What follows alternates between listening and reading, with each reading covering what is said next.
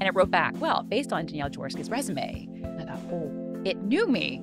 It has access to all of your social media. It's created a digital avatar of who you are. It can manipulate you. Young people being affected by chatbots. So why go out and get a new friend or meet other people when this chatbot fulfills all of those needs? For business, an AGI system will be able to take over any company. Let the machine do it 24/7. You know, you and I are single individuals, but this thing will act like 100,000 Einsteins. Here's how you save on energy costs. Here's how you save on material. You've got your trucks going out at these times. Don't put them out at these times because we know the traffic on these highways is like this, and you don't want that. Everyone else is doing it, so they don't want to be the last one. And you can't blame them. You want to be free again when you're looking at dollars and costs and you just want to survive, which doesn't sound bad. It doesn't sound bad, but then it's going to say, by the way, you don't need half of your staff. Critical discussions. Yeah. And not just saying, well, everyone else is doing it, I should do it too. So how can I take these AI systems, tools, integration, and put them into a company, an organization, a foundation, whatever you're working with,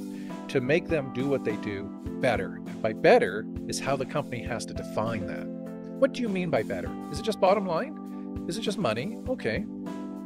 As long as it's legal, then it doesn't matter what you do. Now, ethics, that's a different matter. So you mentioned a couple words there. You mentioned sentient and conscious. If that happened in carbon-based beings like ourselves, who's to say it's not going to happen on a silicon-based thing? For the first time in history, you're going to have very smart people who earned really good salaries out of work. Yeah. What should a human being have to learn now? What's valuable in life now? You know, what are the kinds of skills and tools and types of things they're going to need to be able to survive? What do I tell my kid to major in? So what is the future going to look like? And when AI comes between us and our next meal, we're not going to be real happy. People are going to die. Don't be an asshole. Don't be an idiot. It's rule one in life. I hope ASI never comes into being. Why? Because if it does, it's going to have really very little use for us.